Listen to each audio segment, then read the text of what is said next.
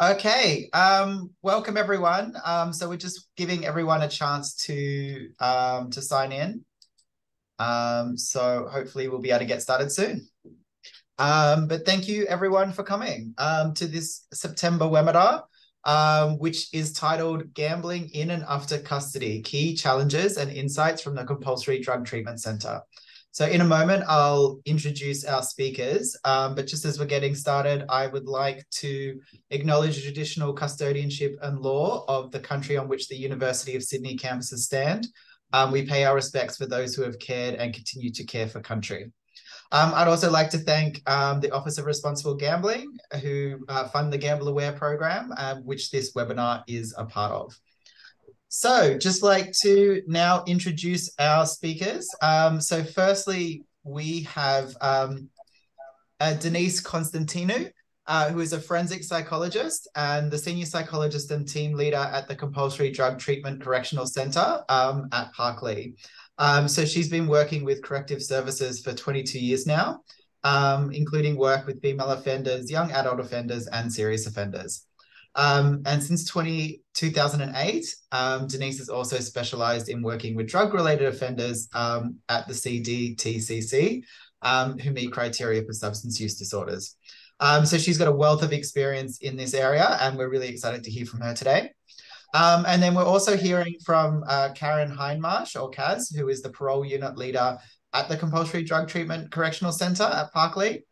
So she's had a frontline public service role in probation and parole for over 20 years, including 8 years working as a social worker with Housing New South Wales. So she's in her role as a parole officer. She's done work in the drug court, community service organiser, Throughcare, and as the placement team leader at the Nunyara Transitional Centre at Long Bay. So I've thanked both Denise and Kaz for their time this morning, and I'm really looking forward to hearing what they have to say to us. So I'll throw over to you now, Denise, and we'll get started.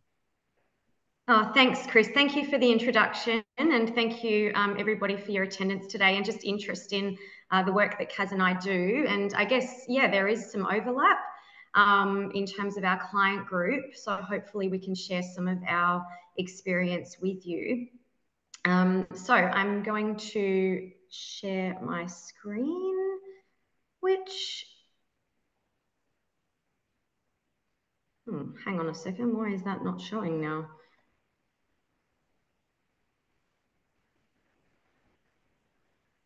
No. Oh, goodness me. It worked. It just worked. I promise.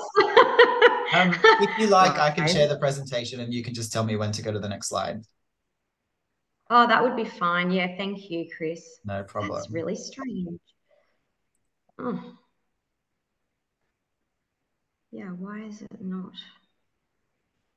I could, oh, look, I mean. Oh, here it is. Oh, no. Okay, I'll stop sharing. Okay, so, oh, yay. Okay, I can see it too. Thank you. So, yeah, so today, I guess, yeah, we're going to be sharing with you some of our observation and also some of the research in the area of gambling in custody. Unsurprisingly, and there's not a lot of research out there, but we'll share with you what we were able to find. So, yeah, I'm happy to go to the next slide. Thanks, Chris. Yeah, we'll start also with an acknowledgement of country. So we acknowledge the traditional custodians of the various lands on which we work today, the Aboriginal and Torres Strait Islander people participating in this webinar also. So Kaz and I work on the lands of the Darug people of the Eora Nation. We pay our respects to elders past, present and future and recognise and celebrate the diversity of Aboriginal peoples and their ongoing cultures and connections to the lands and waters of New South Wales. Always was, always will be Aboriginal land. Thanks, Chris. So what we'll be covering today is, I guess, trying to share with you some insight into the experience of a person who is incarcerated. So what happens from the time of their arrest. I mean, I won't go into too much detail, but give you an overview. And also, you know, what the rehabilitation opportunities are for somebody who's in custody. And then Kaz and I will very proudly share with you a little bit of information about the program we work in, so the Compulsory Drug Treatment Program, And then we'll go into, you know, what gambling activity in custody involves, the prevalence, what it looks like, and then some of the consequences of that. And then Kaz will take over actually from that point, and we'll talk about the transition from custody to community, parole supervision requirements, and I guess that's where some of the overlap is also in terms of the work that you are doing, and we will have opportunity for questions. Thanks, Chris. Okay, so for somebody who's been arrested and charged and had bail refused, they will find themselves in police custody or court cells, and they'll be transferred to a correctional centre.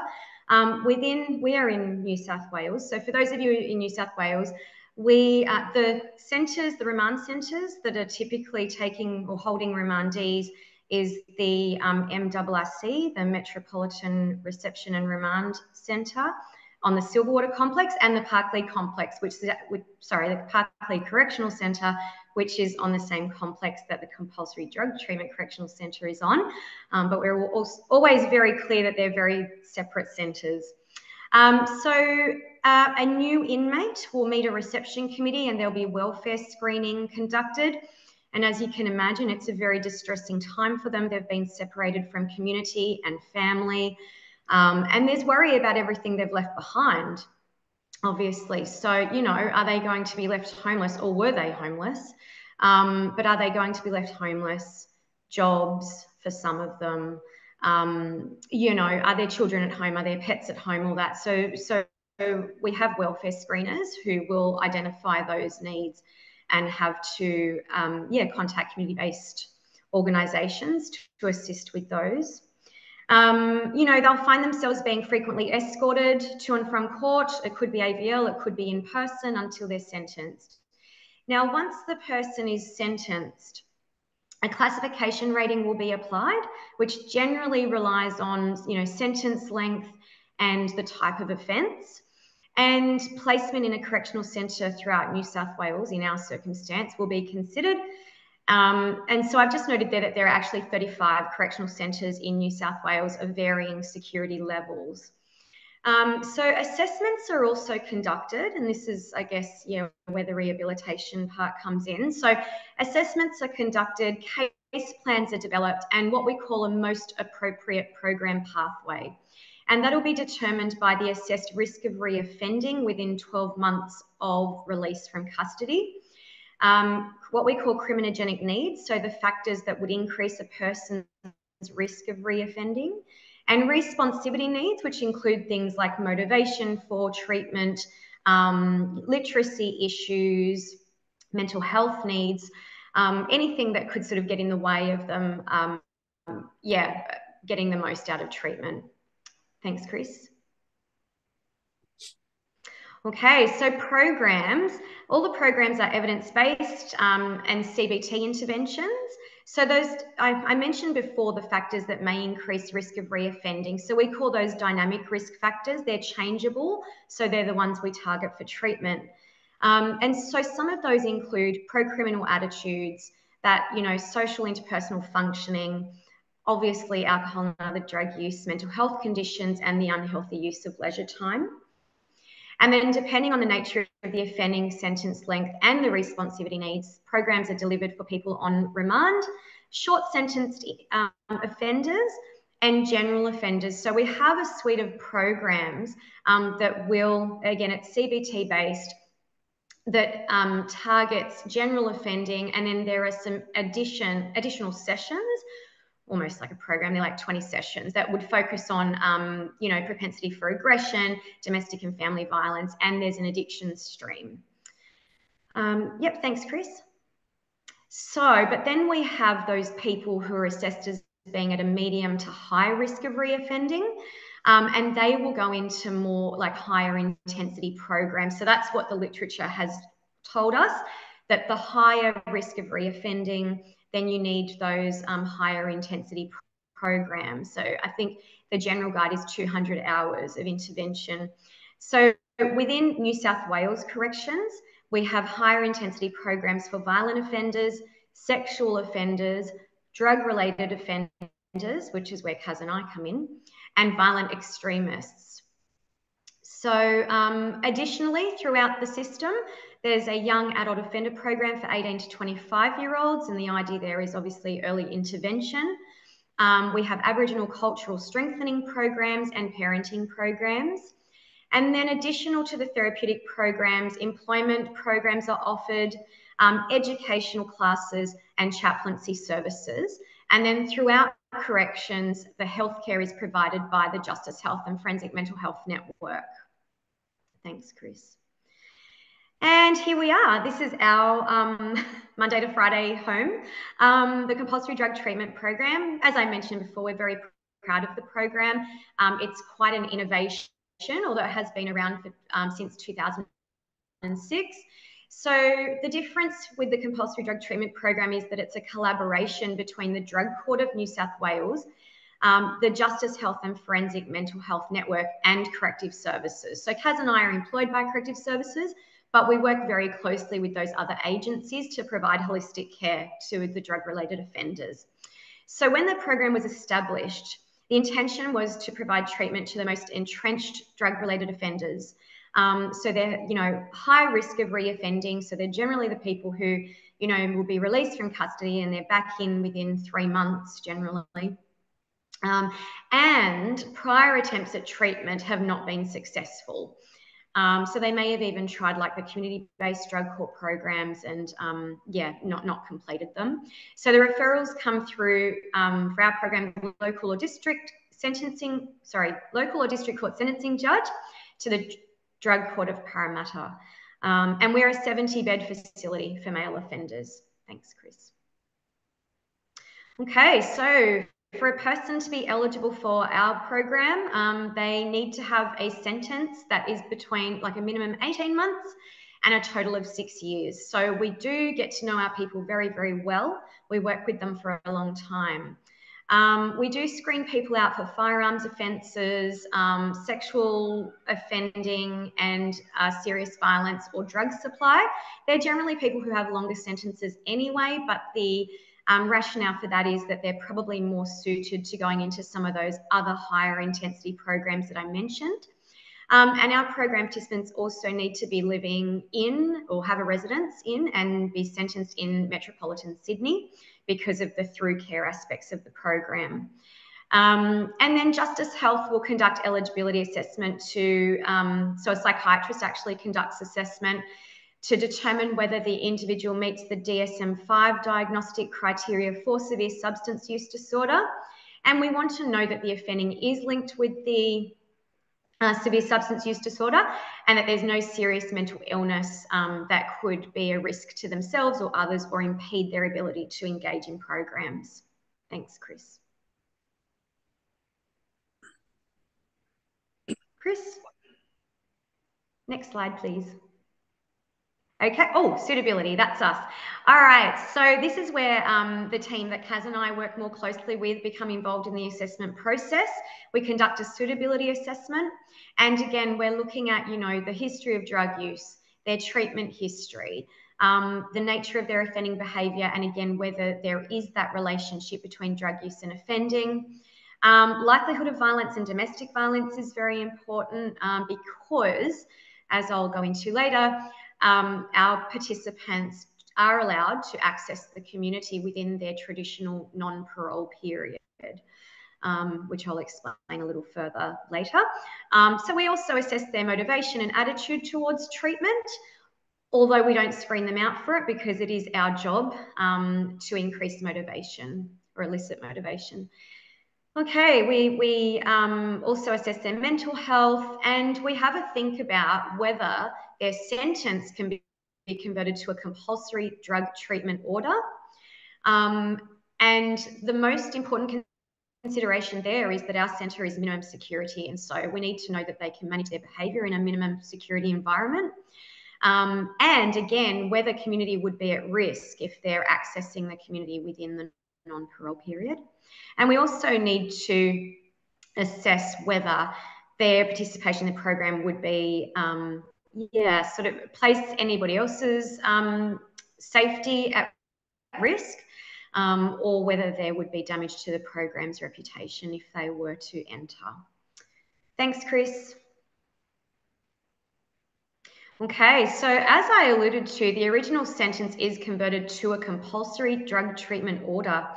And the person is then directed to serve their sentence within our centre, the Compulsory Drug Treatment Correctional Centre. So their program participation occurs under judicial supervision of the drug court judge, who remains the Uber case manager. We develop a personal plan with them, which is their treatment plan and contingency contract in one. And the contingency contracting is based on rewards and sanctions. So they must meet the conditions of their personal plan to receive weekly rewards within the program and to progress through the program. Thank you, Chris. So in terms of progression, there are 3 stages of the program, which now, I guess, hopefully it's a bit clearer to you as to why we need that minimum 18-month sentence, because the 3 stages of the program are all a minimum 6-month period. So stage 1 is in closed custody, and that's where we focus a lot of our efforts. So we deliver our core interventions in stage 1, and we're really working on improving their physical and psychological well-being. Parenting relationship courses are also facilitated, and urinalysis occurs twice a week. In stage 2, they would progress to what we call semi-open detention and have opportunity to start a gradual reintroduction to general community, okay? And so, you know, while we continue to support them to maintain physical and psychological well-being, we're now introducing social needs, okay, meeting those social needs. So they're reconnecting with family and spending time with significant others on the weekend. Now, from the centre, obviously they live in the centre, but they're going out to employment or TAFE or accessing community-based service providers, mutual aid groups, smart recovery, NA meetings and the like. And urinalysis increases to 3 times per week, and their movements in the community are also electronically monitored. And then in stage 3, which is again a minimum 6 months, it's hoped that they will maintain that schedule of meaningful activity and also the relationships with community service providers, but they will be able to reside in accommodation approved by the centre and the drug court judge. Urinalysis continues 3 times a week. And then, if they're successful in completing stage 3, then the drug court judge will be the releasing authority to parole. And the other important point I think I'd like to share with you is that we also recognise that, you know, drug use is a relapsing condition, that, you know, I guess also we follow a stages of change model, and in that way, participants can also move between, be regressed to a previous stage if there's been a non-admitted drug use, and then we continue working with them to help them move forward again. So thank you, Chris. Okay, so in terms of our core stage 1 programs, we deliver a DBT skills program. So mindfulness, emotion management, distress tolerance, problem-solving skills, and interpersonal functioning. That's a 24-session program with sessions 2 hours per session. And then we deliver a 50-session CBT program. Again, each session is 2 hours, and that's an intensive cognitive behavioural therapy program that specifically addresses the severe substance use disorder and offending behaviour and the relationship between the two. Thank you, Chris.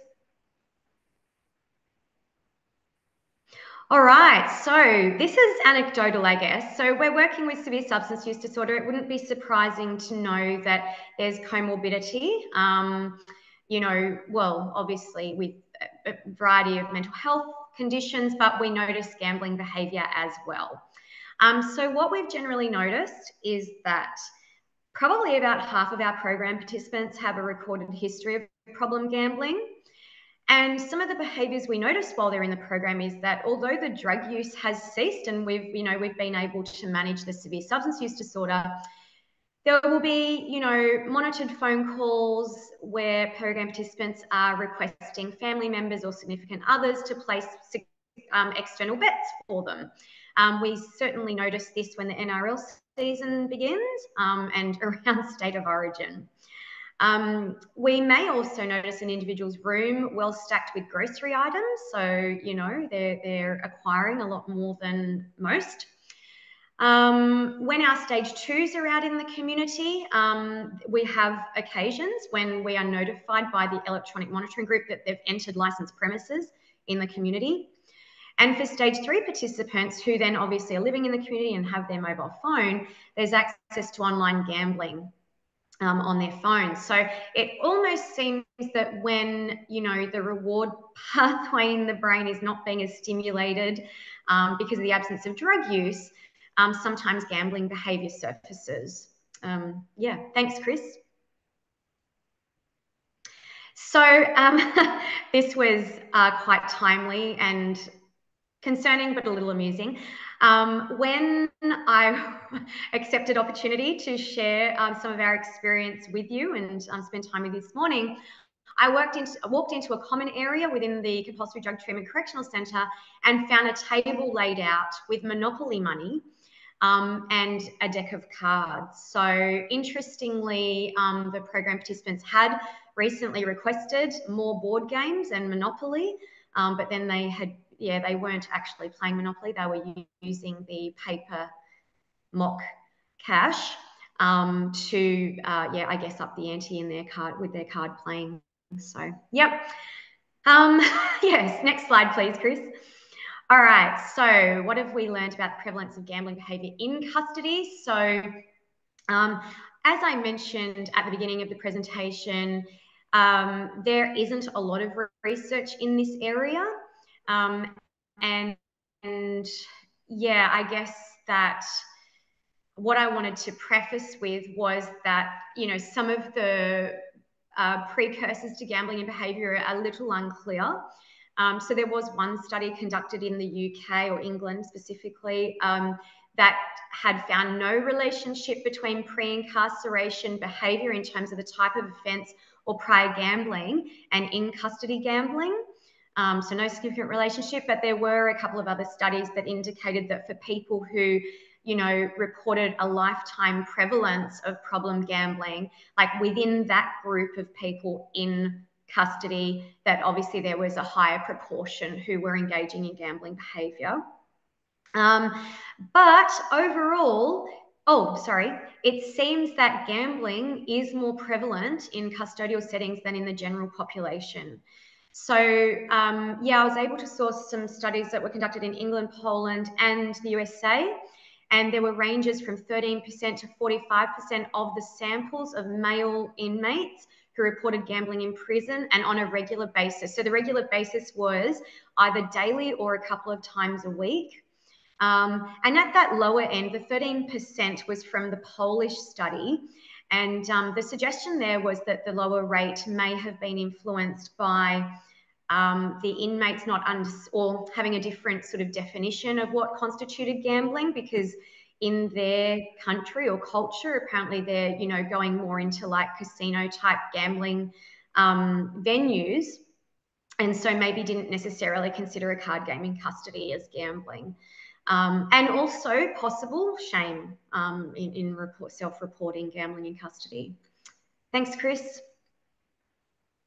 So gratefully, there was a study conducted there have been about 6 studies actually conducted in Australia. The most recent that I located was a 2018 study. And so it was reported within this study that, yeah, prevalence rates among people in custody in terms of problem gambling has been between 12 to 52%. However, in the study conducted by Riley et al. In 2018, they actually reported a 60% prevalence rate for male inmates incarcerated in South Australia with a lifetime prevalence of problem gambling. 18% reported that their incarceration was related to problem gambling. And then the value of this study actually is that they then looked at risk for Aboriginal prisoners. Sorry, Chris. And then again, there was a significantly higher proportion of Indigenous Australians who reported history or problem gambling, 75% there, then the non-Indigenous who reported 57%. Concerningly, I guess, for our Aboriginal people, they also reported half the rate of help-seeking behaviour. Thank you, Chris. All right, so what are some of the motives for gambling in custody?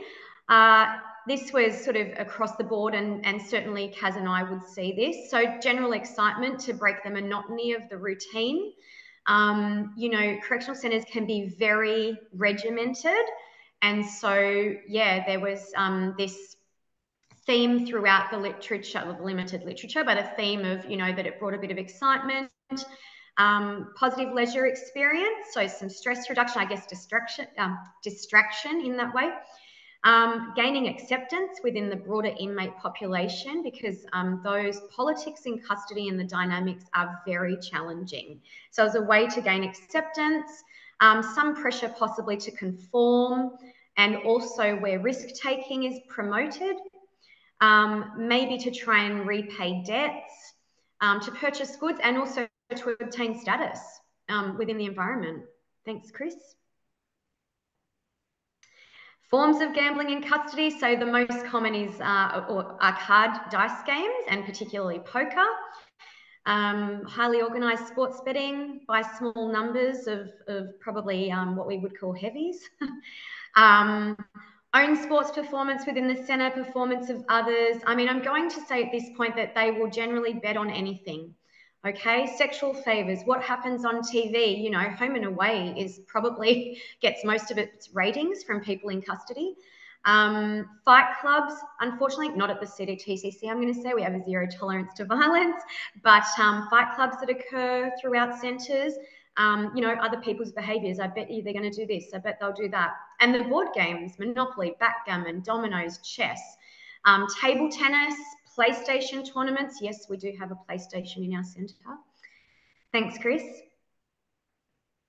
The gambling currency are generally food items. So people in custody do receive a pay, and they can spend that pay on what we call buy-ups, and they are grocery items. And so that's generally what will be exchanged.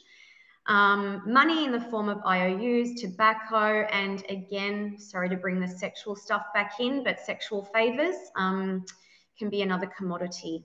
So the other concern is that, so as I mentioned, they do get paid for some jobs, so they have money available to them, and that can be gambled. Well, they don't physically have the money, but again, they would purchase items of value and then be gambling that. But also they can put a lot of pressure on people supporting them in the community, and those people in the community don't necessarily know what that money is for. So the money will be deposited in an account with the correctional centre, and then the inmate will have you know, access to that through formal processes. Again, they don't physically handle money, but yeah, they can spend that money on, you know, putting money on phone accounts and also purchasing their buy-ups. So there can be quite a lot of pressure put on community members. Thanks, Chris. So the risks, if you accrue gambling debt in custody, there are, yes, look, it's quite a predatory environment, and failing to repay debts can be very risky. So yeah, even accusations of cheating or resentment over losing bets can spark intense and violent confrontations. So there are threats of or actual physical harm. There are parts of some correctional centres that offer what we call protective custody. So if somebody's accrued debt that they're not being able to repay and their safety is being threatened, they can request to move into protective custody, which greatly reduces their association with other incarcerated people. You know, for some of them, they might only come out of their room for an hour a day and into like an exercise yard. So some will not associate with anybody except staff members. Others may get some time out of their cell, but will, yeah, only associate with a certain number of people. Obviously, there's always threat of death. The other thing some people manoeuvre is that they will purposefully break a rule Okay, so breach a correctional centre rule, so that they will be removed from the mainstream, and then it might save more face rather than going to protective custody to be moved into segregated custody, so segregation, like they're being punished for, you know, being a bit more tough than weak. Yeah, or it could prompt them being moved to another correctional centre. So, you know, there are many transfers through correctional centres, but there is still a risk with that because the drama can follow, you know. Inmates across correctional, well, first of all, there are pretty frequent movements between correctional centres. And additionally, you know, inmates in different centres may communicate by mail, inter-jail phone calls can also be requested. So, you know, if somebody has, you know, screwed another person over, that can certainly follow them through the system. Thanks, Chris. All right, so how can we intervene to treat reduced gambling behaviour in custody? You know, it was interesting to read, yeah, a study from, I think it was Canada, where, you know, a lot of the staff interviewed as well was sort of saying, like, we don't really know what to do about gambling behaviour in custody. So, but what we will say is that, you know, nonetheless, gambling behaviour is common and is actually quite an important feature of the underground economy of correctional centres. But as indicated, little is done actually to deter or prevent it.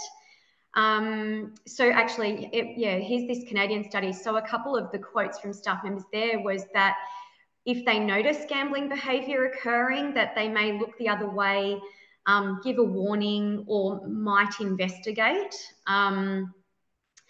There was some indication that in minimum security centres, maybe that if there were sort of sanctions imposed, that they'd be less likely to engage in gambling behaviour in that minimum security setting because they wouldn't want it to delay their release to the community and the like. But yeah, otherwise there weren't a lot of deterrents.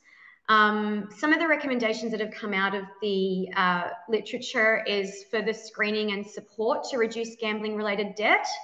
And providing a more appropriately stimulating environment because, you know, a lot of them are saying, well, there's not a lot else to do.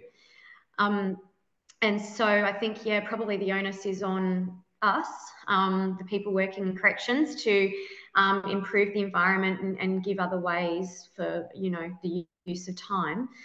And then, yeah, within Australia, so that Australian study, the 2018 by Riley et al., highlighted the importance of actually using the opportunity to engage high-risk incarcerated populations in effective treatment, given the prevalence.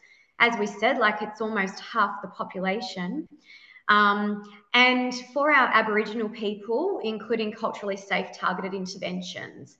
And this is where I'm going to give a big plug to GambleAware because at the CDTCC, we are so fortunate and highly value our relationship with GambleAware. So over the past few years, we've had one of your colleagues coming into stage 1 and delivering the Cut the Chase 8-session cognitive therapy program to our program participants, which has been fantastic. And obviously, once they meet your colleagues, there can be some Throughcare in terms of, yeah, individual interventions when they can start accessing the community if it's indicated that they do revert to gambling behaviour. Thanks, Chris.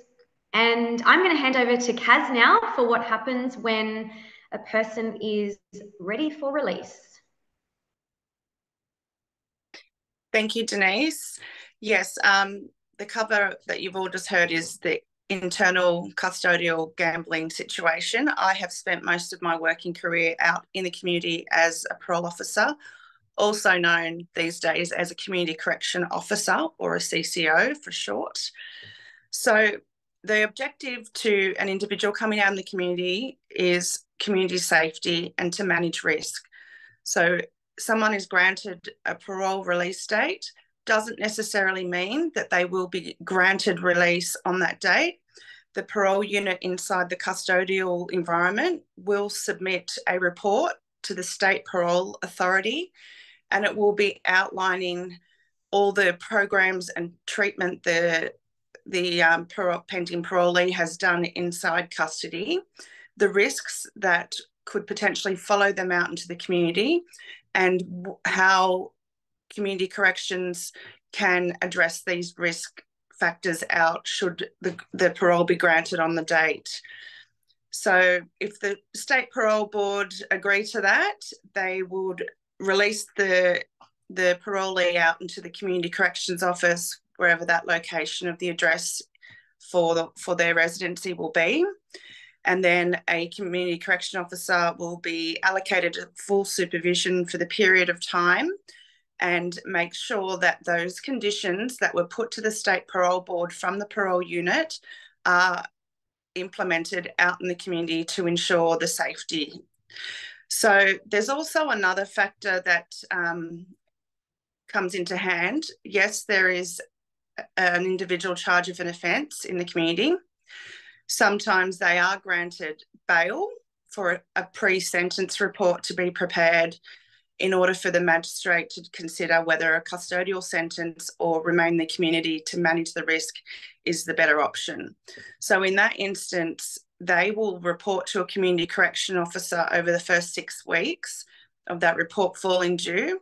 They will come into the office, home visits will be done, contacts with third parties will be made, and a full comprehensive report will be given to the court to state, should the offender remain in the community, this is what community corrections will implement to manage the risk, utilising both internal programs in the community run by corrections and also outsourcing to stakeholders such as yourself to assist with whatever the criminogenic risk factor is that found them there. So if they are granted a community order, you may often be dealing with clients that have a community correction order, which is similar to the old good behaviour bonds. It's now renamed the community correction order, just for your own understanding. Or they could be granted an intensive correction order. An intensive correction order is probably one step before jail, but a little bit more intense than the community correction order. So when a parole officer obtains supervision, they will need to have a case plan implemented, and that case plan will explain what the community officer is going to be doing to manage the situation out in the community. Next slide. Thanks, Chris. So this is a standard example of a state parole authority conditions of release. And there's often the question as to why do the stakeholders need to give feedback to the supervising officer out in the community? And there is that highlighted portion there that they must, as a condition of their order, participate in programs, treatments and interventions or other related activities connected with their initial offending.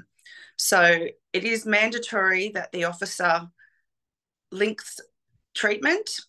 If there comes a situation where the client needs to be breached and the matter returns either to a local court or the state parole authority, the breach report must implement what treatment was linked to this criminogenic factor for that person in the community. Who was it with? Did they attend? Did they engage? Did they fail to attend? And all of those factors are considered in the final decision making. Next slide, please, Chris. So if you have a contact or you've had contact from a community correctional order officer looking for information about a communal client, you should receive a consent to release information form, and this is what it looks like from the community. It will have your agency on there. The community corrections officer does not need to know the fine details of your interactions with the client. They really just need to verify that they are attending as per your scheduled appointment.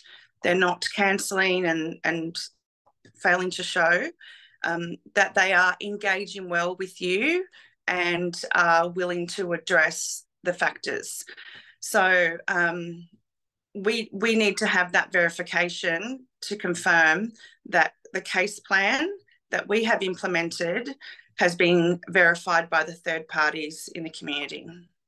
Next slide. Okay, so some of the clients that I've dealt with have had either a DV offence that's come into the community to be supervised, but when you read the police facts and then you speak to the partner or the family, you'll find out that sometimes that domestic violence event occurred due to financial strain linked to gambling. So that will then be put in our case plan as to one of the risk and responsivity factors that needs to be addressed as part of the treatment in the community. There's also times where I've had a supervision of Bitcoin being used in the community and an individual losing all his possessions and then involving himself with illegal firearms to try and pay back some debts. And then there's also the money laundering aspect of using gaming machines in the community for outlaw motorcycle gangs or just gangs in the community. So during that time of supervision, as well as being linked into the third parties such as yourself, the parole officer will also be doing PGIs, which is what we call practice guide for interventions, which is not as intensive as what a professional treatment provider in the community would be offering, but it just gives more depth to the supervision, and we'll be targeting, for example, someone with a gambling factor. They'll be dealing with reducing impulsivity, increasing their self-awareness, and managing high-risk environments each time they report. So it won't be done every single reporting time, but each week when they report, it will target one of those factors. So you might also have clients come into you and say, I don't know why I'm here. I don't have a problem. I can handle it, but my parole officer's here. Has made me come. And then you might also be thinking, well, this is wasting my time. I have other clients and this individual's denying that they have an issue. However, if you have been referred by community corrections, please bear in mind that that is a criminogenic factor linked to their initial offending, and there is a means why that person is there, whether they admit it or not. If you have any questions around that, always reach out and speak to the supervising officer at any time. They'd be more than willing to work with you. There's also a period of time during the supervision that sometimes the parolees or clients on community corrections or intensive correctional orders will have their supervision placed into suspense, which means they no longer need to report to us. But the reason for that is that we have linked and connected them with treatment in the community, such as yourself. And it is an expectation as part of that suspension that they will continue to engage with self-help around their offending. So at any time, their order can be pulled back into the court system if they're failing to meet their end of the deal out in the community. So I hope that explains a little bit of the community-based supervision for you. I'll just hand on to Chris for any questions. So thank you, Denise and Kaz, for that fantastic presentation. I know that I sort of learnt a lot from as well, and I know hopefully some of our attendees have questions. So for all the attendees, if you have questions, please write them in the Q&A box, and we'll get the Denise and Kaz to answer them as best they can. But I'd like to start off with some of the questions that I had when I was watching your talk. So first to Denise, you said for the clients who are in that second stage where they're sort of out in the community a little bit, and they have electronic monitoring as they're going out in the community, and that it flags if they go into licensed premises. Is that just licensed alcohol premises, or would that include something like a tab as well? Yeah, so look, it doesn't necessarily flag just in the walking into the location, but we can track their movement. So if there's ever any concern, because when they are allowed the access to the community, it's subject to a legal document we call a leave pass that very that really sort of stipulates where they can go and with whom, what times, and also if there's any variation to that, we are alerted by the external monitoring group. And that's when it would be indicated to us where they've gone. And yes, we wouldn't be supportive of any incarcerated offender with the privilege of accessing the community going into a TAB. Certainly not. Yeah. And obviously from a treatment perspective, so it increases risk, yes, but if we're working with this person on, for severe substance use disorder and they're almost substituting that behaviour with gambling, we would certainly want to be addressing that. Okay. Well, I was quite surprised as well with just how high the rates are of gambling harm in prison, because I think, from the studies you said it was 60% of the population. Do you feel that generally it gets as much attention within the criminal justice system as drugs and alcohol do? I don't, to be honest. I'm aware, when I talked about the reception and screening of inmates when they're received into custody, there are questions within that interview. So it's quite a structured interview. There are questions that target, do you have a history of problem gambling? Is it related to your offending? All that sort of thing. There used to be a program, I believe, called The Best Bet. I don't know if that's facilitated in correctional centres in general anymore. And as I said, we're just very privileged to have, GambleAware facilitating Cut the Chase. And I think that also started at Parklea Correctional Centre. I know that I've passed on some contact details anyway. So yeah, I think it's great to be filtering it out. But my answer would be no. Drugs and alcohol certainly get more, there are more interventions targeted towards that. Yeah, and perhaps that's something that, we as working in the gambling setting, that we need to sort of be more aware of, because as I said, that 60% rate is extremely high.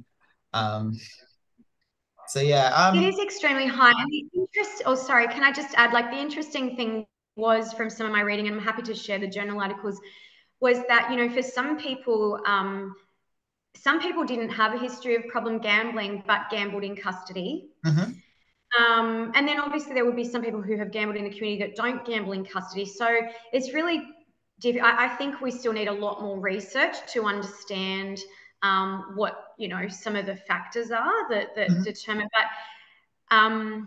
and obviously there's something unique about the custodial setting as well.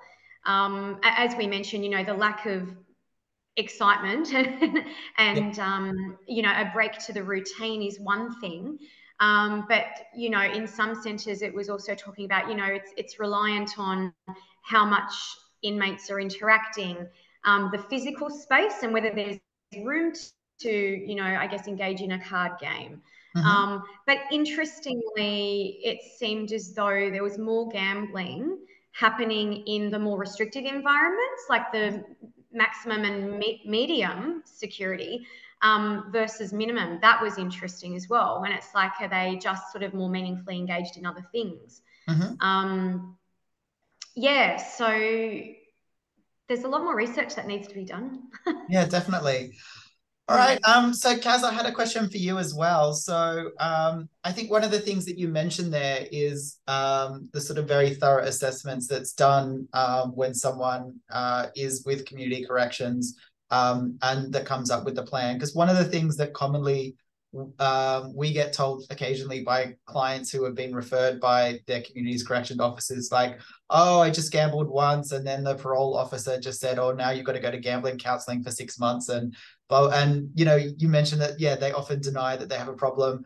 I'm assuming you wouldn't refer someone to gambling counselling unless you thought, it was a problem. It's not something that, we just have to sometimes take what the clients tell us, not necessarily at face value. I don't know. Do you hear stories like that quite a lot? We do. We even hear it from drug and alcohol counsellors that state, I've done an assessment, there is no addiction, there's no problem, there's no need for relapse prevention. They're very stable, but they also are very good at times, some of them, influencing you to motivate the outcome for themselves. So yes, they don't want to report to parole. They want to get on with their life. They may often seem that was a period of time when I was off the rails, but I'm better now. I'm working. I'm back with my partner. I don't want to have to deal with that anymore. However, it is linked to a time that you used your circumstances, emotions to manage a situation, and it's caused you to come into the justice system. So yes, if you have a referral from a community correction officer, it is definitely not to waste your time. It is definitely not linked to a one night playing the pokies, or I've said that I occasionally used to put $20 in on payday. We would never utilise the services in the community that are so hard to get hold of these days, and we appreciate that everyone is overcapacitated with trying to assist where they need in the community. So it will always be very heavily linked to their offending. But as mentioned before, if the counsellor is not really sure with the conflicting information from the client versus the referral, just reach out to the corrections officer and they will give you a little bit more detail. And the client would have signed the consent to release, so they can speak to you about a more intensive depth to the charges and the history. Yeah, no, thank you for that. All right, so we're getting a few questions now through. So the first one is from Mary, and she wants to know, does compulsory drug treatment order issue when people release in the community, or are they in custodial centres only? I can answer that. It only occurs when they're in custody. So they would be on remand for offences, and then it's through the sentencing process that the referral can be triggered by the sentencing judge. So we're considered almost like a diversion from custody, whereas like custody is the only option for that person. And the, I guess, intention is that they come for intensive treatment with a hope of reducing that risk of reoffending and returning to custody. Okay, so it's sort of, yeah, so they would come to your program sort of in lieu of custody, so to speak, as opposed to, yeah. Okay. That's right. But then obviously, then we work with them through the community reintegration. Okay, fantastic. Yeah. Mm-hmm. All right, so I've got another question. So this is from Costas, who's one of our gambling counsellors based in Ashfield, and he would like to know, I guess this is one more for Kaz, around legal obligations, our legal obligations as practitioners regarding clients on CCO orders who are ordered to attend gambling counselling as part of their treatment plan. If the clients are ambivalent around their gambling behaviour and disengage, which, as you can all imagine, is very common, do we have to legally notify their CCO officer? And as a voluntary service, how does this, how does this work with us as clinicians? Because generally we operate as a voluntary service, but if someone's being mandated to attend, what are our obligations? Well, it's not a legal obligation from your side, but holistically it would be beneficial if you could contact their community correction officer, even though you are a voluntary service, because we have told the court to leave Mr. Jones out in the community as an option.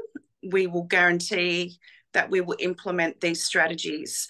And if the client is not engaging and you make us aware of that, we can give a written direction that they must continue to engage as per their conditions of the order.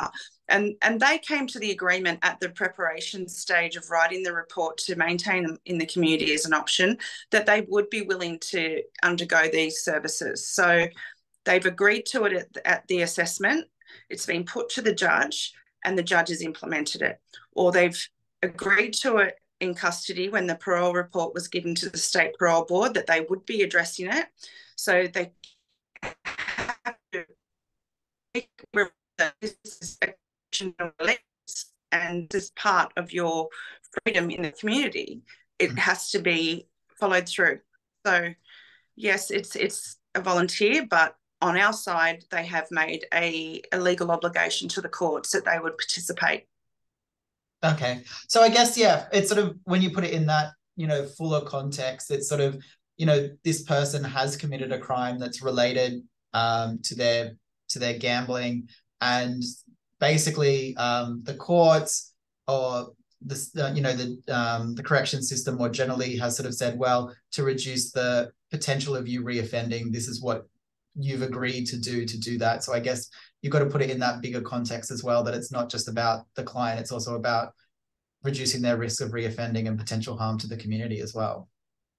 And whilst we're preparing sentencing reports, and while the parole unit are asking us to go out in the home and check the living space, the people involved, the offending history awareness, we're always talking to third parties. It is part of their order as well that they give us the contacts of who they want us to talk to. We always need to speak to third parties, and that is where we get a lot of our information from that builds on the case plan and the reasoning why we're referring to certain services in the community.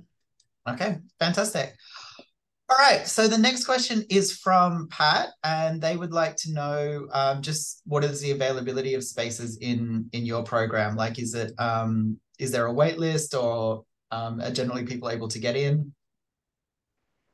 Do you know what? Our state is very low at the moment. Because our referral pathway is through the local and district courts, we've been very much impacted by the pandemic and lockdown. Everything's slowed down. Well, first of all, I think there was less crimes committed in the pandemic and lockdown time, but also the courts really slowed down. And so there's a backlog in terms of people waiting for sentencing. And sometimes by the time they're being sentenced, they don't have and potentially the sentence being backdated, they don't have the time remaining to be eligible for our program, so that minimum 18-month period. So there is availability in our program. We're very much in a promotional stage and trying to get the word back out there through our legal aid colleagues at drug court to the other courts. If you know people who are facing incarceration and have it's drug-related offending, please mention our program to them, and they'll have to speak to their solicitor about it, and hopefully the solicitor will flag it at the time of sentencing. Okay. And just out of interest from my perspective, is there anything similar, whether in Australia or that you're aware of overseas, that's like a gambling equivalent, like a gambling court or a gambling specific unit or anything like that? No, I don't. The only specialised courts, well, for adults, I'm aware of obviously the drug courts, and that's sort of in various jurisdictions. Mm-hmm. And obviously, yeah, like there are for juveniles and all as well. But I'm not aware of anything specific to gambling. No, I'm not, unfortunately. Okay. Yeah. But right. I did want to add before, when we were talking about that relationship between gambling and offending, that we actually have a couple in our program currently who went straight from a poker machine to commit their offences. So there's a correlation. Yeah. Okay. Fantastic. All right.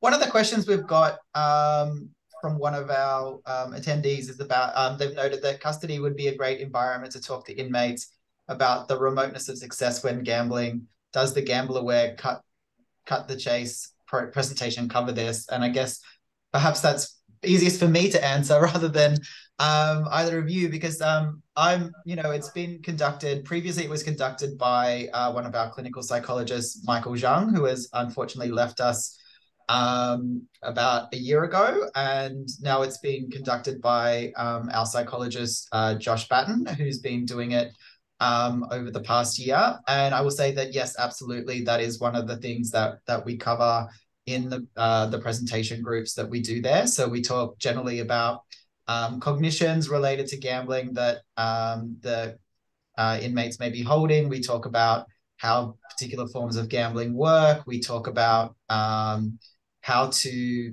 challenge gambling related thoughts that you might be having. So yes, that's definitely is one of the things that we do cover in that program. All right.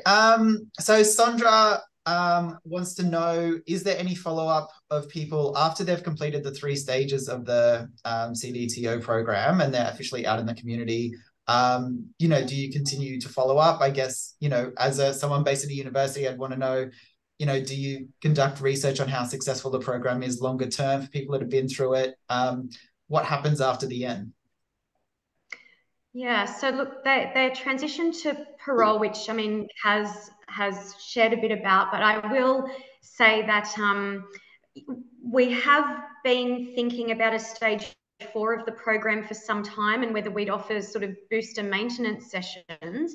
I've been trialing that with one client I've worked with closely within the program, and I've continued to provide some support and intervention post-program because he is still a corrections client. So I've been working with his parole officer, which has been challenging, to be honest, when he full relapsed, but it seems like things are getting back on track now. In terms of evaluation, though, I do have some exciting news because there have been some evaluations of the program, I think 2010, 2013, I think, presentation. So there was a Australian Research Council and ARC grant for research and a BOSCA evaluation in 2010. So that there were, you know, very promising results from that. We administer a battery of psychometric tests, pre-treatment, end of stage 1, end of stage 2, end of stage 3. We've now reached 60 treatment groups since 2006, and we have all of that psychometric test data, which literally 2 to 3 weeks ago, we've handed over to the Corrective Services research unit. So we're just about to commence an evaluation of the program, the largest so far. Initially, actually, what we're looking at is just validation of the assessment tools that we've been using and whether what they're measuring matters in terms of the risk of reoffending. But yeah, then obviously, yeah, there are many places we can go from there. But yeah, there's a lot of data ready to be analysed. Okay. And maybe that's a question for if any researchers are here in the audience, maybe, you know, have a think about if that's something that you'd be interested in. All right, I just have another question from Mary about, I guess, the drug testing and the urine tests that are conducted. So if they're, first of all, if they're supervised, which I'm assuming they would be definitely while clients with custody, and basically what happens if drugs are detected? Like, is someone out of the program, or, you know, do they have warnings? How does it work? Yeah, so because we work with rewards and sanctions, there are sort of some different consequences if the person admits their drug use versus not admitting it. Mm-hmm. But as we mentioned, the drug testing is very frequent. We have on-site indications that we can make some decisions, like management decisions based on, but then those samples are transferred to a laboratory for, you know, more conclusive testing. So generally, yeah, a program participant will be held in, like if they're a stage 2 or 3, so they're accessing the community or living in the community, they'll be held in the centre. They are held in the centre for up to 2 weeks, depending on whether it's admitted or not. And that is based on really medical knowledge in terms of neurologically and physiologically returning to a homeostatic state following the introduction of drugs to their body. And then a regression period to another stage, like if they're a stage 3 living in the community, they'd be regressed to stage 2 for a 6-week period. Okay. So the first 2 weeks they'd stay in the centre, and then the following 4-week period we would commence that community reintegration again to prepare them to return to stage 3. Okay. I will give you one stat. So about 2 years ago, we reached 80,000 urine samples collected, and illicit substances have been detected in 2 to 3%. So we're very very proud of that. All right, so that's quite a great result. Yeah. Yeah. Yep. All right, so we have a question in addition to. Yep, sorry, Kaz. Oh, sorry, Kaz. Oh, sorry. Just in addition to that question, out in the community when parolees and community clients on community correction orders, intensive correction orders are being supervised, they are actually drug tested. It's not a supervised urinalysis. It is a drug swipe that is done in front of the officer on the tongue. That is not sent to the lab. There is an instant result, which is very similar to police roadside testing. The difference is ours shows benzos as opposed to police, because a lot of the clients are prescribed mental health medication. So we have that coming up on our screening. If there is any challenges, it ends up being another type of swab from the collection of saliva, and that will be sent off to the lab for further testing. However, gone are the days where a drug use equaled a breach. We are not that punitive anymore. Corrections have now taken the stance that we are change agents. So to implement change, we need to support, link, connect to services that can better thrive that person to move forward in life. So a drug use would be, you have to be ensuring that client is getting treatment and they're willing to go to treatment. Doesn't necessarily mean they need to go to rehab, but just to be linked into some sort of intervention in the community to address that. If they're demonstrating that they are still struggling, they're still showing positives, however they are still getting treatment, that will be managed in the community these days. If there is continuous drug use and failure to engage with treatment in the community, that is where the breach action will commence.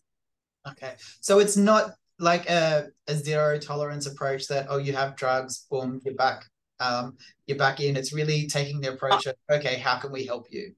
Used to be, yeah, not anymore. Exactly. Okay, all right. So another question. Do either of you have any data or experience as to clients who have commenced gambling while in prison and whether they've continued within the community and required intervention? I don't know whether that's anecdotal stories or any data where, you know, it's something that they've picked up gambling habits from some of those gambling activities you're describing in prison, and that's carried through. Have either of you had any experience of that?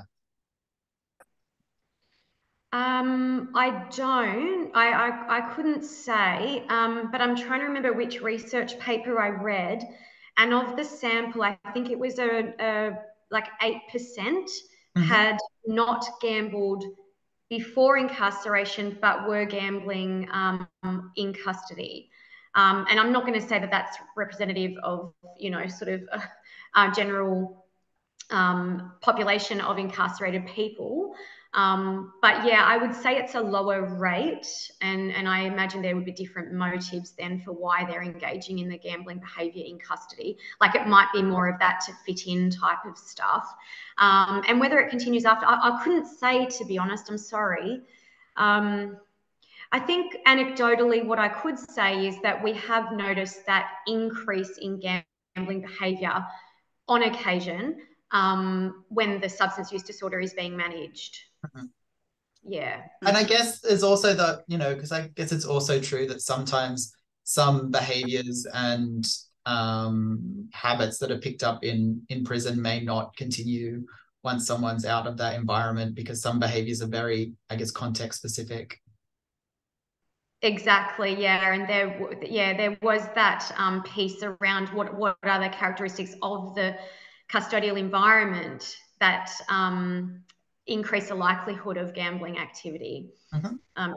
Yeah, which may, like you said, wouldn't necessarily be present post-release. Okay. Yeah. All right. So we have a question from Carmen, one of our psychologists, who's wanting to know, is comorbidity management implemented in the CDTP once problematic gambling is identified as a second presenting issue in conjunction with the primary AOD issue?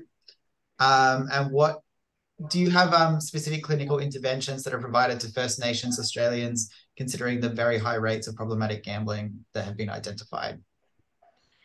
In terms of the comorbidity and intervention, I have to say we are relying on our GambleAware specialists really to provide it. So as I mentioned, you know, the Cut the Chase program is offered in stage 1 in parallel with our RUSH program, the DBT skills, and the CBT pathways program, and they complement each other very, very nicely. So I'm really pleased with the fact that we can offer that intervention in closed custody. and then we monitor for possible gambling behaviour during community reintegration. And, you know, we have a program participant currently who has established a relationship with Josh through the group in stage 1, and is now seeing Josh individually at his office because he's in the participants in stage 2, so he can access the community.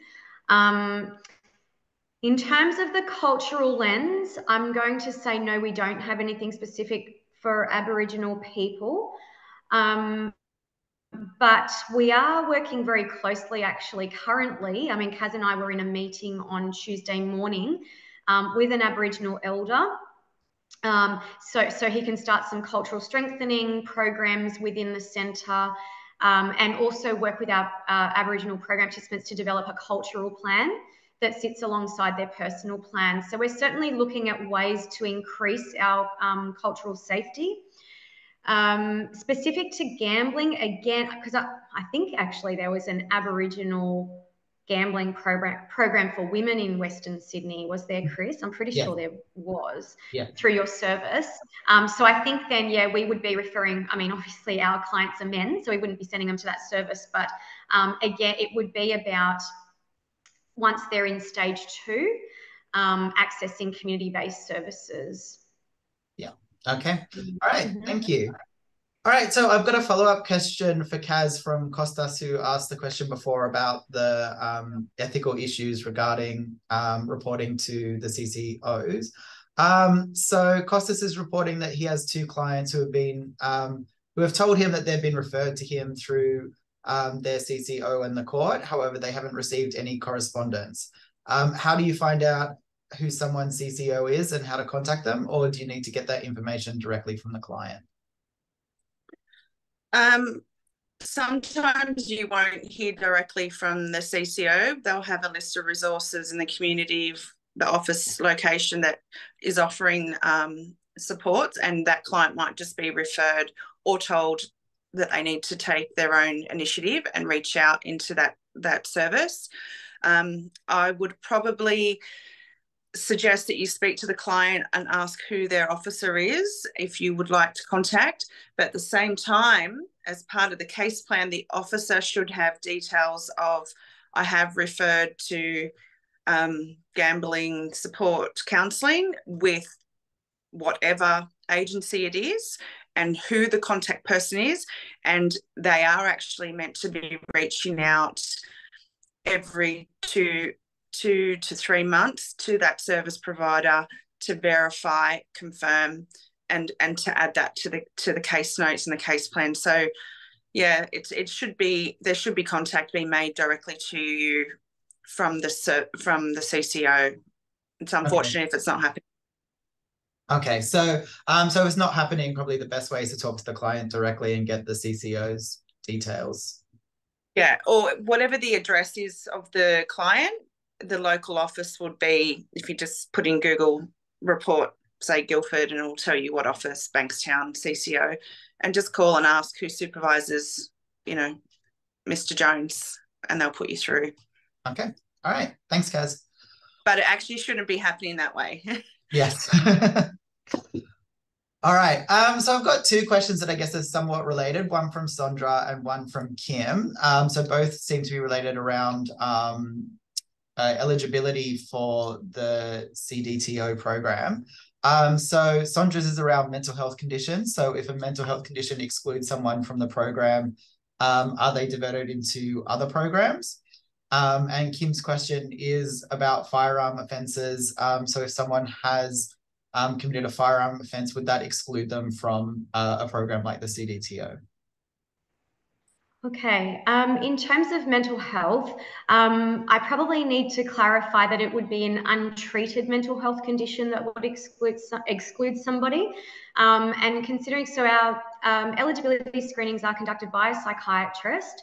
So if there was concern about a person's mental health, then intervention could be provided then, and to a point where hopefully they would reach stability and be able to come into the program. But if that's not achievable, yes, so there There's a mental health screening unit on the Silverwater complex. There's the Long Bay Hospital, for those of you who are in New South Wales. So there are facilities within corrections where people with, untreated mental health can be stabilised and provided treatment.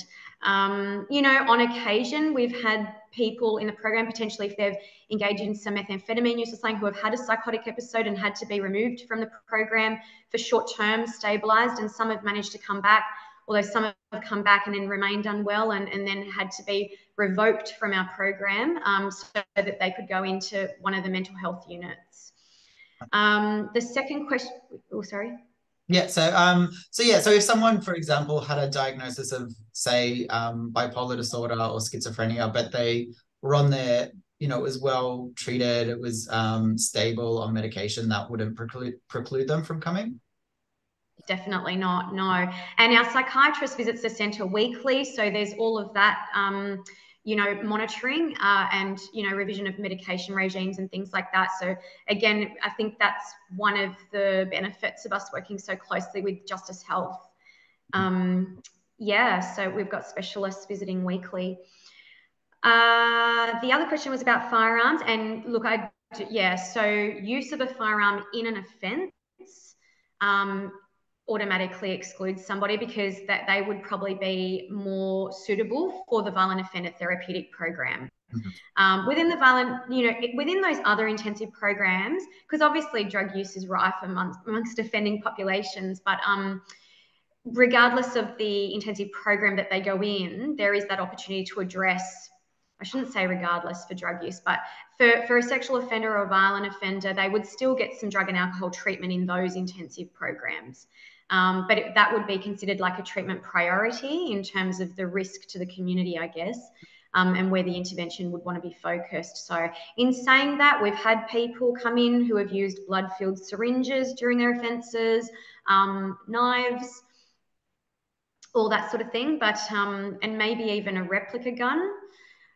But use of an actual firearm is an exclusion criteria.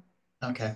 So, but it's not that people who would be not able to access other programs, it just wouldn't be appropriate for this specific program. Exactly. That's right. Yeah. All right. So I've got, it seems like more of a comment from Marcus, who is from AGSS, which is the ACT Gambling Support Service. So he comments that as a lived experienced gambler, he goes out into correctional facilities and runs gambling harm awareness groups through a lens of co-occurrence between alcohol and drug use and gambling, and notes that this is important pre and post. So I guess to make that into a question, do you, as part of your program, do you hear from people in the community with lived experience, or is it very much focused on treating professionals? We would love both, actually, but we don't at the moment. No, we don't have anyone coming in with lived experience. Like we've had, I guess, in the drug use stream, we've had people from Smart Recovery, we've had people from NA and AA coming into the centre and talking about their experiences, and we've also just had like motivational speakers, people whose lives have been, or their trajectory has been completely altered by accidents and the like, mental health, those sorts of things, but nobody specific. Oh, actually, we also have a good relationship with Hepatitis New South Wales, and they bring a lived experience speaker with them, but we haven't had anybody talk about gambling harm.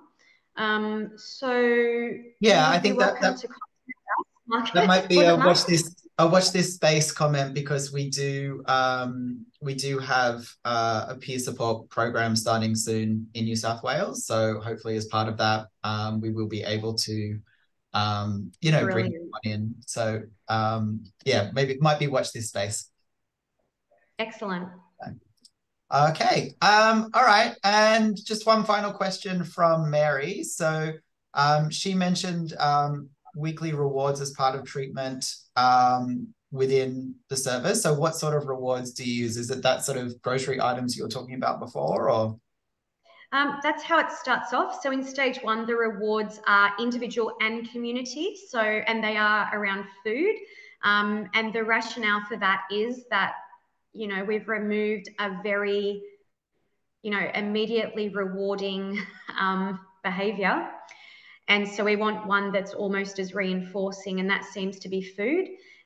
So they have a list of like Coles grocery items that they start at like a $1 amount and can work up to a $12 amount, depending on weeks of compliance with their personal plan conditions and obviously abstaining from drug use.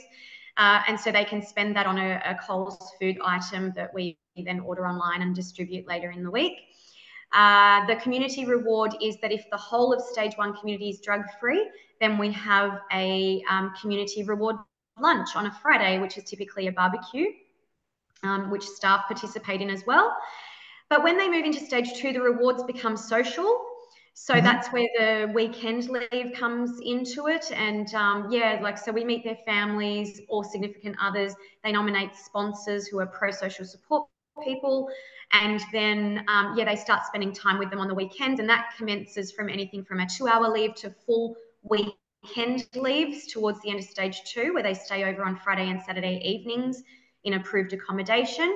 And then the big carrot is potentially moving into stage 3 community living within what would have been their non-parole period. Okay, so it starts off little things and then can be actually quite good rewards, it sounds like. So absolutely. All right. I just had one final question. So Adrian, one of my colleagues, he sent through a question, and I guess about how the betting syndicates within prison work. And I guess that my question is, you mentioned about, so would people be betting on things like, do they have organized sports events within prison that they bet on, like, I don't know, racing each other or boxing matches or things like that? Is that the sort of things that we're talking about? Or would they be betting on there are yards where they can play, touch, well, I'm not going to say rugby league, I'm not going to say they're allowed to tackle each other, but like a touch football type of thing. Cricket, there are basketball court, like even actually in the MWIC, they have a beautiful half basketball court. So there is opportunity for those types of activities. And what I will say is that sometimes the networks are linked to people in the community. So there can be money, you might hear someone on the phone and they're asking a community member to deposit money into some random account in the, another random account in the community, and that's money owed to a person known to another person in custody. It's very complex. Hopefully that's not too confusing, but they communicate through people in the community, and they're handing over like bank account details and things. So there are deposits made externally. So it's sort of the network's quite large. Okay. All right. Thank you for that. And I just want to share my thanks, and I'm sure thanks of everyone here attending, to both Denise and Kaz for their time today. It's been very, very informative, and I've got a lot from it, and I hope that everyone else attending has got a lot from it as well. And thank you both so much for taking the time to come and talk to us today. Thank you for having me. My pleasure, Chris. I was just going to mention that at the end of our slide, we just had the list of references and email addresses for Kaz and I if anybody wanted to reach out. Yeah, so definitely I'll be sending out the slides to everyone today as well. So if there's anything that you wanted to go back and read again, if you had any additional questions, you can contact Denise and Kaz. And there's also a reading list of papers that have been published on the topic. So for those of you that are interested, that'll be on the slides, which I'll send out in the next few days alongside the recording of today's session.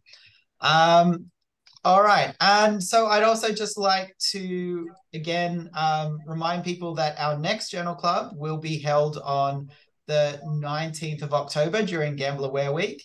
It will be an in-person event, so it won't be a webinar. We will be recording it, but it will be accessed in person at the Brain and Mind Centre in Camperdown. So I'll send out the link to everyone as well so that you can register to attend. It's going to be focused on gambling in newly arrived communities, so coal communities, refugee communities, and we're going to be co-presenting with the Multicultural Gambling Service. So, please attend. There's going to be a light breakfast served with that one as well. So that's going to be on the morning of Thursday, the 19th of October. So just another thanks again to Kaz and Denise, and I look forward to seeing you all at the next Journal Club. Can I also just say a very big thank you, and please continue your good work. So thank you. I'm getting lots of thank yous in the comments from everyone as well. So thank you guys. It was a really great talk. All right. See you.